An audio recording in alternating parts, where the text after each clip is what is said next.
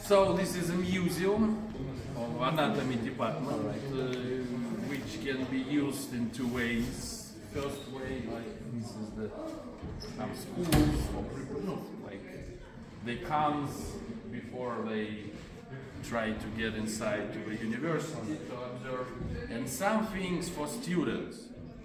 If it's so difficult to make for all groups, some preparations, so they can look at them in that museum. And this table, not turning on. It's the sensor screen with the big. Where you teach the students? Yes, sometimes it's a three-dimensional atlas in a big size. So it's interactive. They can turn on, turn off. No, if. No, we already use this. No, it's typical thing like. Yes. So. So and like that. So like this is for guests, for example, because they have the brains. It is original. Of course, original. This all things back of glass is original. If it, maybe if they didn't look like original. So, but these things, for example, we use for education sometimes, because look, to prepare for lots of group, the facial nerve or trigeminal is not easy. No, they're so fragile. You can show it once. That's why some interesting things like thymus gland, or this is the origin of sciatic nerve. They can look in the museum. So like that. So two ways. And some the group comes before they graduate from school. They come to look at the museum. Maybe they want to be doctors. We don't know. Kidneys and urogenital, they collect like this for respiration, the digestive. This is urogenital system. Some kidneys in a classes. Okay. Kidneys, urinary bladders, maybe some things like that.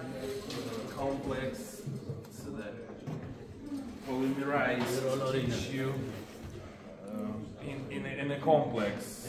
So we can show them there together because it's not easy to hold. But the situation like that can be possible in the classes from old cadavers. Before we bury the cadaver when it's lost the ability to be as the preparation for teaching. We can take some complexes or kind of that things. So this is historical moment, very interesting. This is the micro preparation of nerves, impregnation by a gentle sound, glued to it. No, it's 70 years ago. And we have an atlas of all nerves made like that.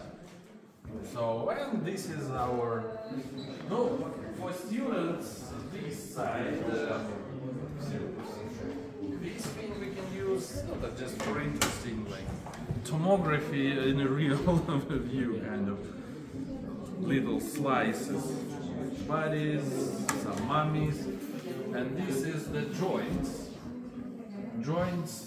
Bones they have in class, so you don't need it.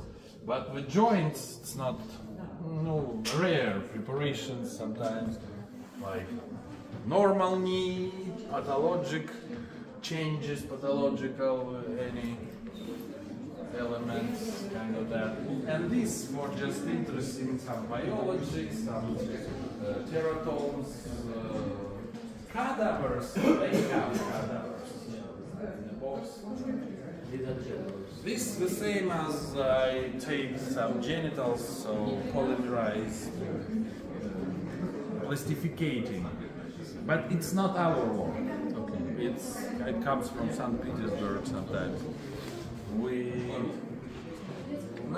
The one problem is the number of cadavers. It's not so many of them. That's why we use them only for education, not like practicing to do this, because you need dozens before it comes normal. In that way, they goes to work, to teaching, not to a museum like that. It's all mummies. They come to our museum because of one problem. Our department, as the university medical, we have more than 200 years of history. And the museum was very interesting, but 1942, Voronezh is occupied, and after a massive bombing, we have a rail station here. The old museum is burned totally. And we have Egyptian, 1942 at July, comes Germans to Voronezh, and all disappeared. That's why we celebrate the Victory Day. Yes, of course, and that's why we had mummies from Egypt, real, before it. That's why they disappeared, and one of our teacher, scientific staff maybe more, made the mummies from the cadavers. Cadavers from here on. Yes. Okay. So this is your anatomy department? No, it's just a museum. It's just if a you museum. want to see the rooms where the education comes, Please in that. and Can you come stop with this and again start? It's only museum. Yeah.